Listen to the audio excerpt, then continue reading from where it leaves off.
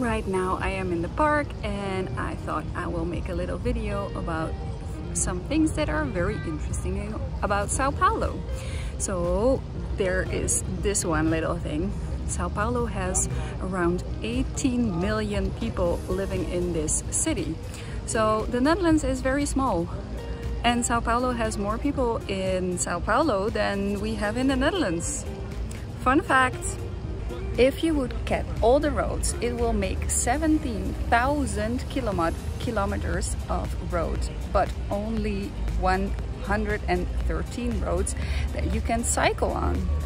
For me, this is very weird because in the Netherlands you can cycle everywhere. Everywhere there are bike lanes. Sao Paulo is a city that has the most billionaires in one city. How crazy is that? But what is also very crazy is that there are around 1,600 favelas or slums in Sao Paulo.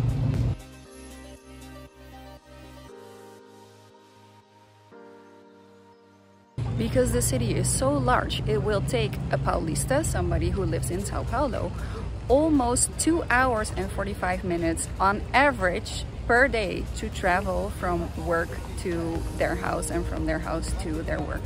Crazy. And although traffic is crazy, it is still the second most used way of transportation. The first one is the bus and the third one is the subway station. Well, the subway trains, of course. As you can tell, Sao Paulo is one of the largest cities on the world. So it is currently number 4, and for me, like, I've never been in a city this large. It is crazy. Almost 44% of the people living in Sao Paulo has had some health issue because of the pollution.